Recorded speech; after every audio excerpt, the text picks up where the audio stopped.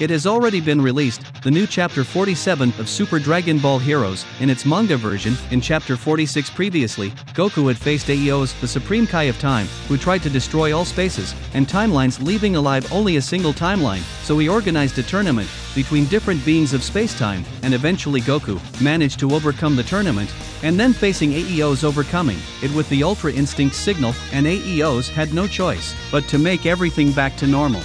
However, before that he receives an emergency call, as his kingdom has been completely destroyed, and also the lobby, where he started the space-time tournament. The person responsible for this attack is Demigra, who takes possession of the time scrolls, and now also has the ability to bring different space-time beings, as well as the annihilation of timelines. Demigra is presented as the new Demon King, and as in the promotional anime, ends up releasing 12 very powerful beings from different time spaces. These 12 individuals appear scattered in different places, where the Z Warriors and the other warriors who participated in the space-time tournament are located.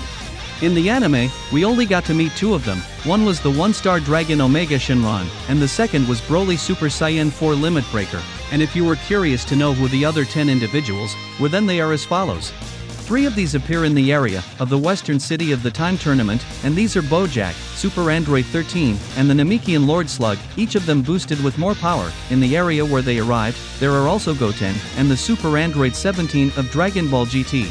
In this area, there were also Trunks from the future, and Gohan from the future, so it is more than certain that we will see them as well. The next to appear are the original demons from Super Dragon Ball Heroes. If you have seen the Demon Kingdom arc, you will surely know their respective names. They appear in the planet Namek area, where Gohan, Piccolo, and the Dark Piccolo are located.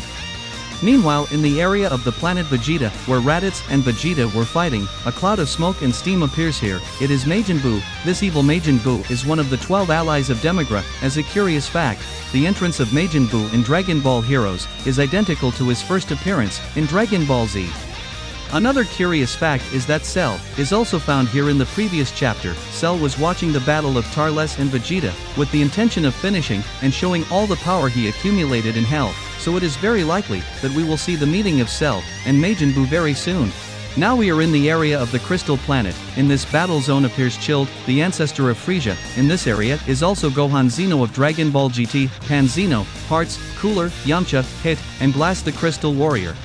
Cooler is the first to recognize the hooded guy, as he has the appearance of belonging to the race of the cold. Glass also recognizes him, and even trembles with fear. Glass recognizes Chilled as that space pirate of antiquity who destroyed his home planet, along with its inhabitants. Yamcha shows concern for Glass, so this is his chance to face the ancestor of Frisia.